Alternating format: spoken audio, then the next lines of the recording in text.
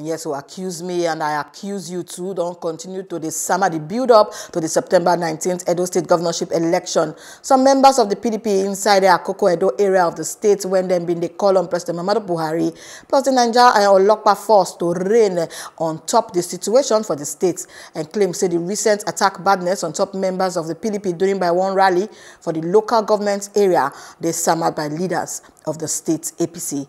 And then still the yarn say like a 16 party member say then Kolobi Wunjo during by the badness attack. On the 28th day of August 2020, precisely, government from the campaign trail of the APC, led by former APC national chairman, Comrade Adams Oshomole, and his governorship flag bearer, Pastor Osagi Izeyamu, opened gunfire on some PDP supporters at Ekpe public field in Akoko-Edo local government area while they were having a PDP meeting. Consequent upon this, about 13 persons were left severely injured and presently lying critically ill at the hospital.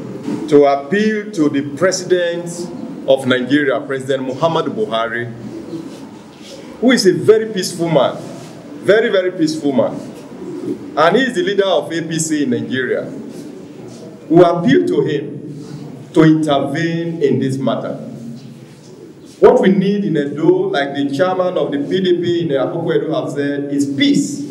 Governor Obaseki and the campaign council of Edo State were in Akoko-Edo some few weeks ago. In fact, they were in Akoko-Edo for 2 days. We never recorded anything that had to do with somebody falling down or somebody hitting one another. But I'm here to ask this question. What exactly is the problem with APC as a party in Edo State? I have not seen a situation where people are so desperate for power, where you can look at human beings and open fire. In fact, as I speak to you, we are praying in Akoko-Edo that for those who are affected, those who are lying here at the Otobokai in Irua, and even those who are in Kogi State, we are praying for them that we should not record any deaths. APC never scheduled any rally in the whole of Ward 3, that fateful day in Akoko-Edo. We had already fixed our unit meetings for that fateful day, 28th of August. We're holding our meeting. Shortly, we saw